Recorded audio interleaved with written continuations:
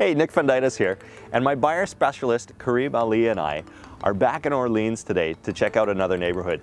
Kareem, where are we today? Today we're in Chapel Hill in the west end of Orleans. It's a perfect area to be if you want to be close to Ottawa, but still far enough to have room to spread your wings. Chapel Hill is on the east end of the city, and it became part of Ottawa back in 2001. Before that, it was part of the former city of Gloucester. On most maps, Chapel Hill is bound by the Greenbelt in the west, Saint Joseph in the north, Innis in the south, and Orleans Boulevard and Jeanne d'Arc on the east.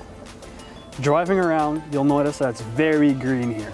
Chapel Hill has 4 big parks and many little creeks and ravines that are great for exploring. Local leagues play baseball at Heritage Park. It's a beautiful neighborhood to walk or bike around. If you have a family, there are 3 excellent schools right in the neighborhood.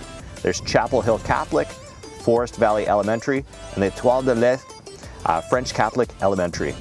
There are plenty of home daycare options in French or English, and enough playgrounds a short walk or drive away that there's always something new to see. Orleans is extremely convenient. It's close enough to Ottawa to be a short commute if you work there, but everything else that you need can be found right here. Groceries are close by at Orleans Gardens Shopping Center, along with your morning Starbucks. Everything else can be found in Innis Road or Saint Joseph, and the LRT will be coming to Orleans in just a few years. Suburbs can sometimes be generic in terms of food and entertainment, but that's simply not the case here. Chapel Hill has an awesome little bakery called Délice Royale on Forest Valley Drive, and I love their cakes and pastries. Orleans also has great options for lunch for pizza, like River Pizza and Louis, Scratch homemade fare from Akko Kitchen. The Lunchbox on Saint Joseph serves up some of the best sandwiches in the city, and Orleans has an awesome craft beer scene and local vineyard. The White Sands Golf Course and Orleans Fruit Farm are both nearby, and it's a super short drive to local gems like Petrie Island or the Mer Bleu Conservation Area.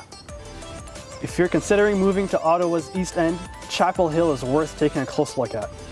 If you liked this video and you'd like to learn what homes are for sale in Chapel Hill, or if you'd simply like to learn about some of the other neighborhoods nearby, just follow me and my team on social or check us out at nickfundytus.ca.